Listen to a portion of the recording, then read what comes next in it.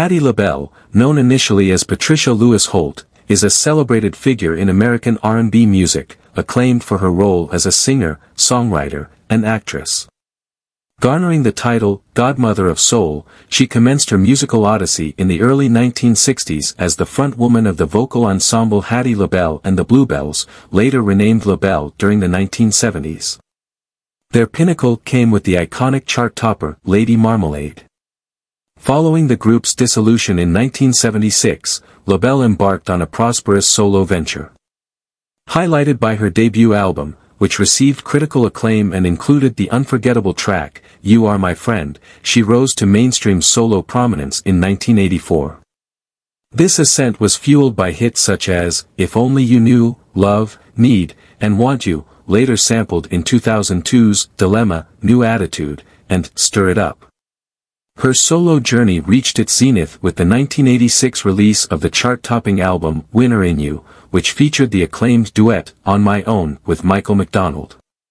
Throughout her remarkable 7-decade career, Patti LaBelle has amassed a global record sale exceeding 50 million and has been bestowed with numerous accolades.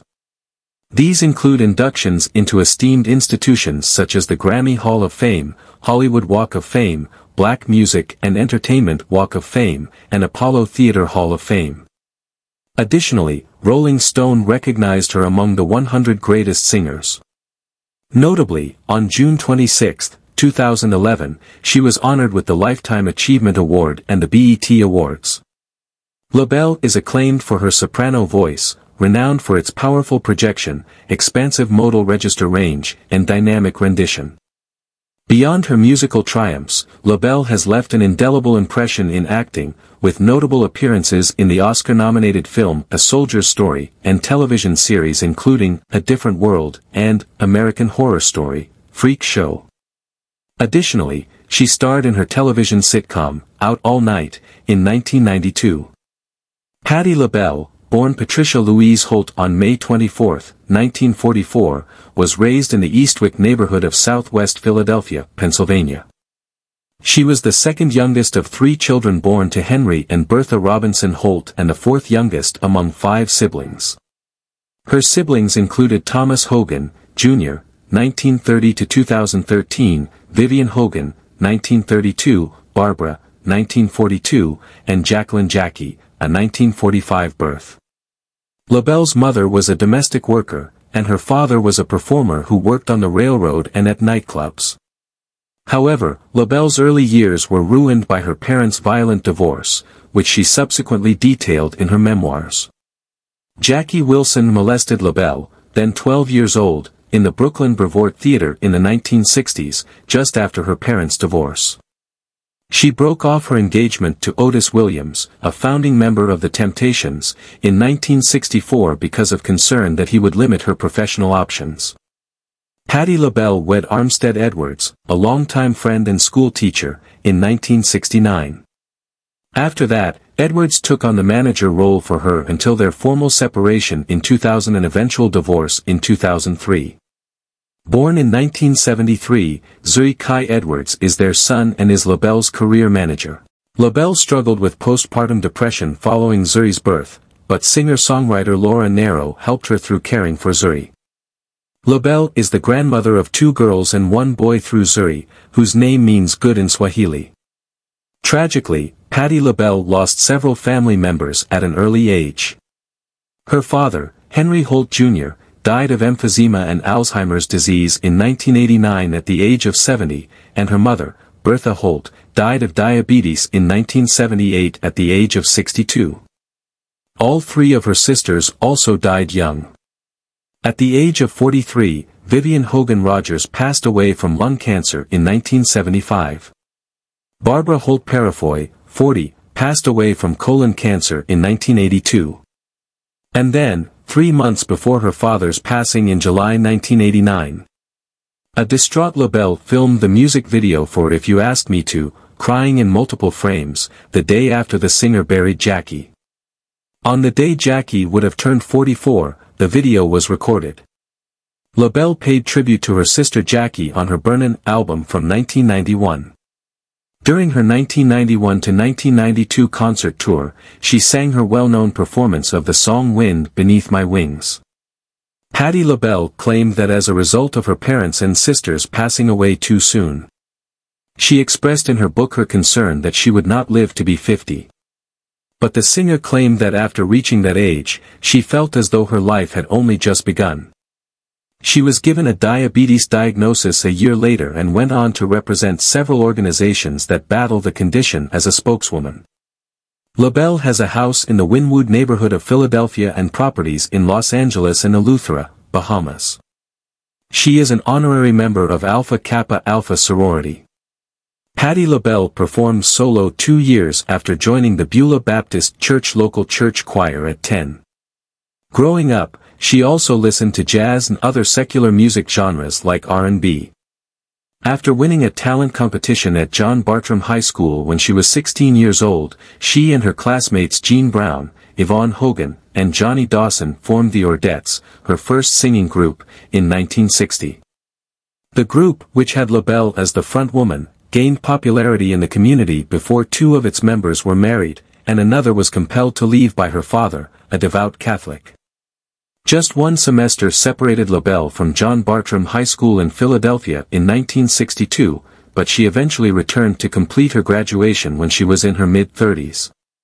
Cindy Birdsong, Sarah Dash, and Nona Hendricks, the latter from a former singing group, joined the Ordettes in 1962. Harold Robinson, the record label proprietor, was drawn to the group and, although initially hesitant about LaBelle's looks, consented to work with her after hearing her performance of I Sold My Heart to the Junk Man. After a legal battle, the band changed their name to Patti LaBelle and the Bluebelles, and LaBelle took on a new last name that means, the beautiful, in French. Their breakthrough record, Down the Aisle, was out in 1963 and succeeded in 1964 with a famous You'll Never Walk Alone performance. They signed with Atlantic Records in 1965 after moving to New York and releasing several singles, including All or Nothing and Take Me for a Little While. The group kept changing their roster and label, but they kept developing musically, adding funk, rock, and psychedelic soul elements. Vicky Wickham helped the group alter their sound and image, and they went with the more straightforward name LaBelle. Their 1971 U.S. tour as The Who's opening act brought them much more recognition and allowed them to show off their wide range of musical influences. In 1971, the trio released LaBelle, their debut album, following their signing with Warner Brothers Records. With this album, they broke away from their original girl group sound and adopted a psychedelic soul sound with gospel, funk, rock, and soul elements. The same year, they also contributed backing vocals for Laura Nyro's album, Gonna Take a Miracle. With their 1972 album Moonshadow, they continued the gritty vibe from their debut record. After signing with Epic Records in 1974, LaBelle found economic success even though their third album, Pressure Cookin', didn't produce a hit.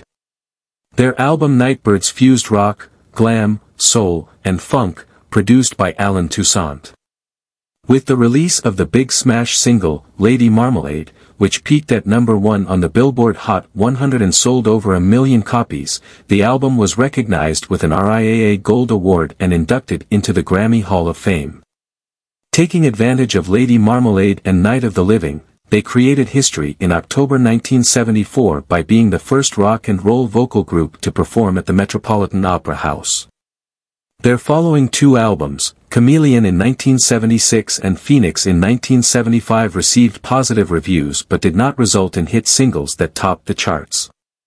Disagreements inside the group over artistic direction eventually led to a significant incident in December 1976 when Nona Hendricks suffered a nervous breakdown while performing in Baltimore. The group then decided to break up. In 1977, Patti LaBelle signed with Epic Records and released her debut album of the same name, marking the beginning of her solo career. This album featured the spiritual hymn You Are My Friend alongside disco favorites like Joy to Have Your Love and Dance With Me. Throughout the 1980s, Epic issued 3 additional albums in quick succession: Delicious, Fine With Me, and Released. Following 4 Epic Records albums, LaBelle joined Philadelphia International Records. She recorded a noteworthy rendition of Over the Rainbow on the CD The Spirits in It. Her first Grammy Award nomination came from her performance on the Grover Washington duet The Best Is Yet to Come in 1982. Her breakthrough album, I'm in Love Again, was released in 1983 and included top 10 R&B hits like Love, Need and Want You. If Only You Knew, the latter of which became her first #1 single as a solo artist in early 1984, she achieved new heights in her solo career. Hits like Love Has Finally Come at Last and The Soldier's Story, her cinematic debut, contributed to her ongoing success. Patti LaBelle's songs Stir It Up and New Attitude from the soundtrack of the movie Beverly Hills Cop helped her become even more well-known in 1984. Her first crossover solo song, New Attitude, peaked at number 17 on the Billboard Hot 100. Her appearances on TV programs like Motown Returns to Apollo and Live Aid cemented her reputation as a pop artist, resulting in a televised special of her own. Their 1971 U.S. tour as The Who's opening act brought them much more recognition and allowed them to show off their wide range of musical influences. In 1971, the trio released LaBelle, their debut album, following their signing with Warner Brothers Records. With this album, they broke away from their original girl group sound and adopted a psychedelic soul sound with gospel, funk, rock, and soul elements. The same year, they also contributed backing vocals for Laura Nyro's album, Gonna Take a Miracle. With their 1972 album Moonshadow, they continued the gritty vibe from their debut record. After signing with Epic Records in 1974, LaBelle found economic success even though their third album, Pressure Cookin', didn't produce a hit. Their album Nightbirds fused rock, glam, soul, and funk, produced by Alan Toussaint. With the release of the big smash single, Lady Marmalade, which peaked at #1 on the Billboard Hot 100 and sold over 1 million copies, the album was recognized with an RIAA Gold Award and inducted into the Grammy Hall of Fame. Taking advantage of Lady Marmalade and Night of the Living, they created history in October 1974 by being the first rock and roll vocal group to perform at the Metropolitan Opera House. Their following two albums, Chameleon in 1976 and Phoenix in 1975, received positive reviews but did not result in hit singles that topped the charts. Disagreements inside the group over artistic direction eventually led to a significant incident in December 1976 when Nona Hendryx suffered a nervous breakdown while performing in Baltimore. The group then decided to break up. In 1977, Patti LaBelle signed with Epic Records and released her debut album of the same name, marking the beginning of her solo career. This album featured the spiritual hymn You Are My Friend alongside disco favorites like Joy to Have Your Love and Dance With Me. Throughout the 1980s, Epic issued 3 additional albums in quick succession: Delicious, Fine With Me, and Released. Following 4 Epic Records albums, LaBelle joined Philadelphia International Records. She recorded a noteworthy rendition of Over the Rainbow on the CD The Spirits in It. Her first Grammy Award nomination came from her performance on the Grover Washington duet The Best Is Yet to Come in 1982. Her breakthrough album, I'm in Love Again, was released in 1983 and included top 10 R&B hits like Love, Need and Want You. If Only You Knew, the latter of which became her first #1 single as a solo artist in early 1984, she achieved new heights in her solo career. Hits like Love Has Finally Come at Last and The Soldier's Story, her cinematic debut, contributed to her ongoing success. Patti LaBelle's songs Stir It Up and New Attitude from the soundtrack of the movie Beverly Hills Cop helped her become even more well-known in 1984. Her first crossover solo song, New Attitude, peaked at number 17 on the Billboard Hot 100. Her appearances on TV programs like Motown Returns to Apollo and Live Aid cemented her reputation as a pop artist, resulting in a televised special of her own. LaBelle joined with MCA Records after terminating her deal with Philadelphia International Records. In 2008, Patti LaBelle briefly reunited with her fellow LaBelle members for the album Back to Now. She kept up her varied career by making television appearances, performing Broadway musical parts, and releasing successful albums, such as her debut jazz album and gospel album.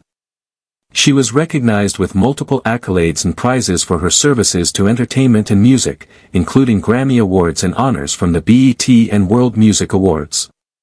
Recorded on March 6, 2014, the Women of Soul in performance at the White House concert was sponsored by President Barack Obama at the White House and featured performances by LaBelle and Aretha Franklin, among others.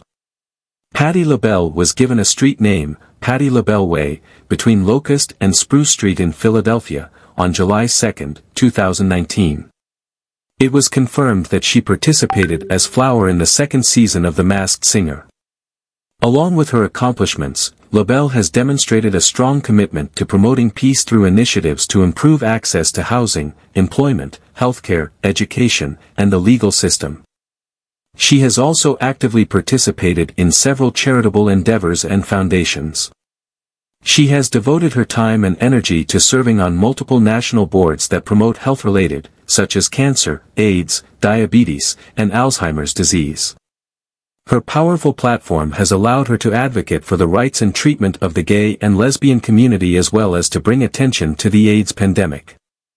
LaBelle has demonstrated her solidarity with the LGBT community by attending multiple Pride events and being a vocal community supporter. She has maintained her status as a well-known personality in the entertainment sector by juggling her work as an author, singer, and actress. She has continued touring and working with different performers, demonstrating her adaptability and long-lasting influence on popular culture. That's all the information we know about Patti LaBelle in this video. I appreciate your viewing. Please feel free to like and share this video with your social media networks. Remember to subscribe, please. It's the only way to ensure that you get all of our fantastic videos in the future.